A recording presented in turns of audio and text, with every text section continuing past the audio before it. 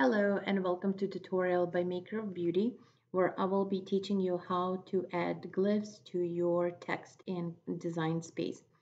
The prerequisite for this is that you have already downloaded I Love Glitter free font that you can find on that font.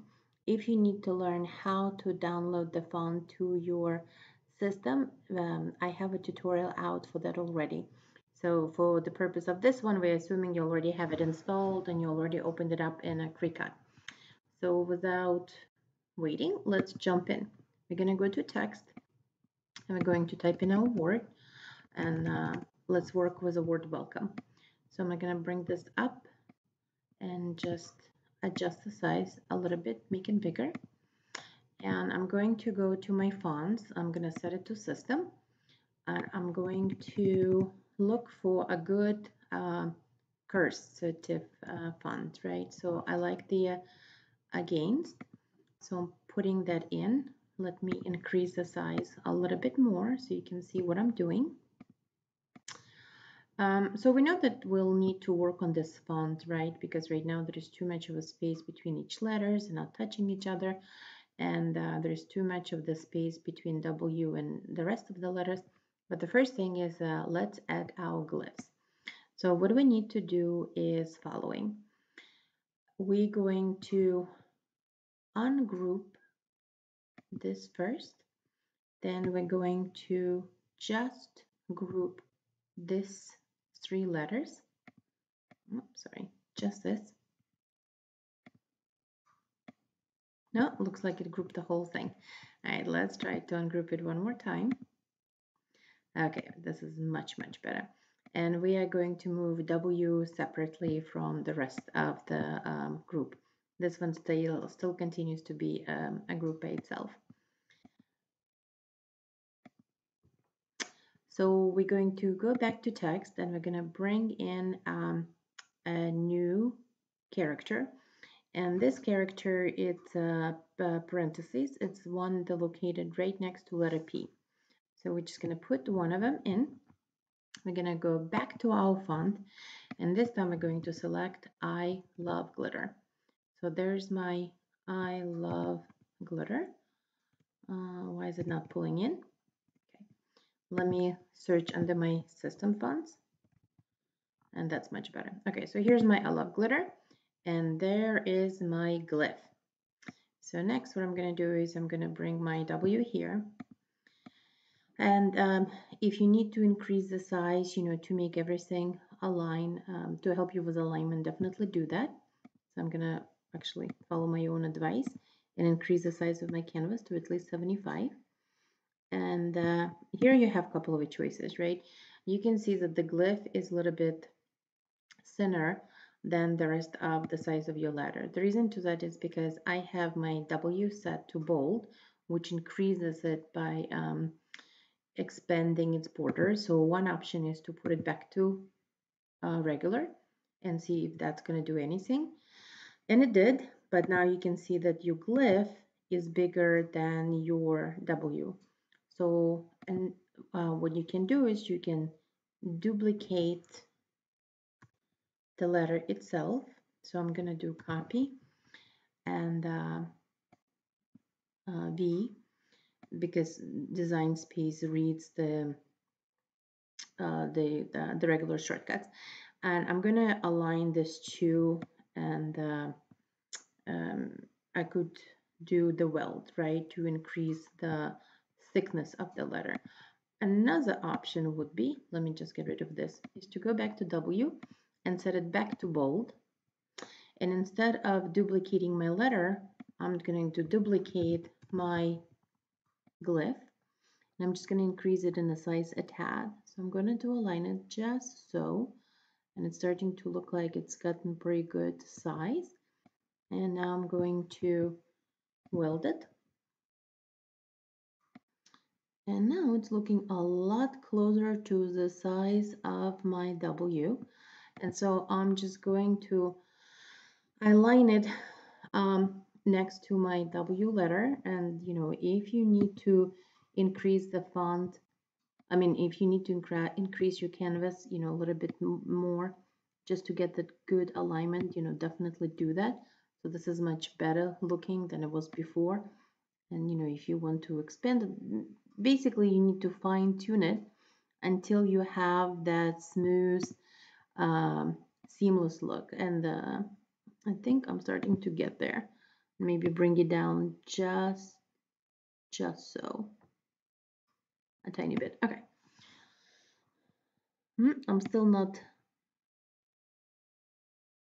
I am quite a perfectionist. So any case, now this is starting to look much seamless. Before I highlight everything and weld it and make it a one whole character, what I'm going to do is I'm going to copy my fattened glyph, and I'm just gonna, oops, let me undo what I just did because I don't want to change the position. I'm gonna copy this.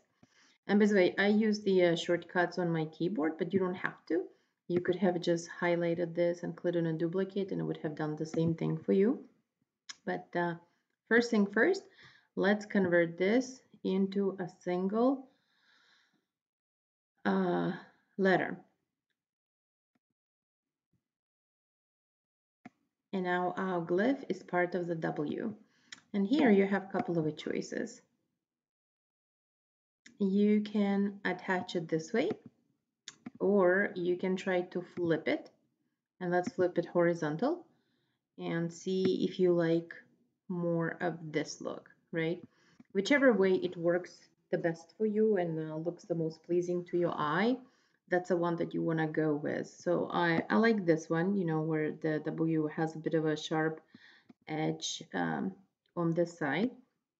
And so I'm going to highlight everything again and weld it. So this becomes a big part that becomes one single character. I'm going to reduce the size of my canvas. I no longer, well, let me bring this up so you can see the difference between the two, right? And just to let you know, if you wanted to make your glyph longer, then before you weld it and even before you, duplicate it and weld it to give it this thickness, you could have changed the size and make it longer. I mean, at this point, if you were to change the size and make it longer, you would be manipulating the entire letter. So if you need it, right, let me just bring another glyph to show, then you could have worked and make it bigger and thicker, before. So if you wanted something, we need to flip this one. If you wanted something much longer, right, then adjust the size of your glyph first and weld second. All right, so now that we have our W, I'm gonna get rid of this one because I don't need it. Let me highlight this whole thing and group it. Then you would continue to work the rest of your letter however you want to see it fit. With the script, I don't think it's seemingly to have all the space in between. You would definitely arrange it where your letters would be touching each other. And, because this video concentrates on showing you how to do the glyph, I didn't really work the texts the way that I would normally do. And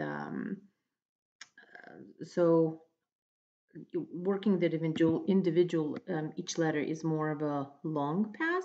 It's definitely the pass that is available to you, but there are more, I would say, like streamlined ways to do it. But in any case, now that is touching, all the letters are touching each other, I'm going to highlight just this 5 letters. What I'm going to do is I'm going to move the W out of the way completely. And I'm going to align this, and I'm going to align it on the bottom to make sure that all of my letters are straight. I'm going to weld it.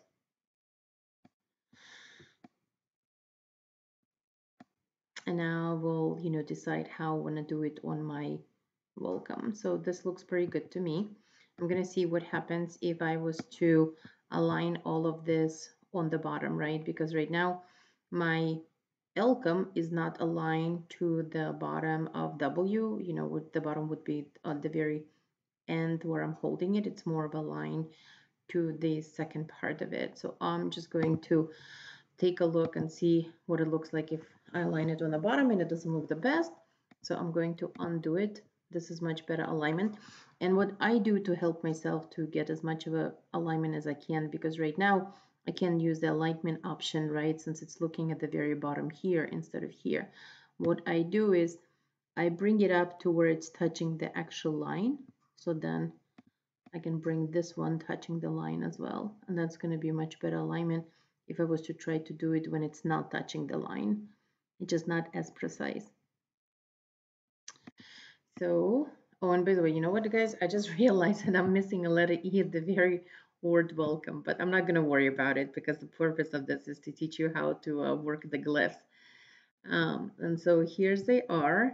And, if you want to cut it as a single word, you would do attach. If you want, I'm sorry, you would do the weld. And if you wanted to cut them separately, then you would just do the attach or, keep them as separate and align it together on your surface. I hope this is helpful. If any questions, just post them away. Take care.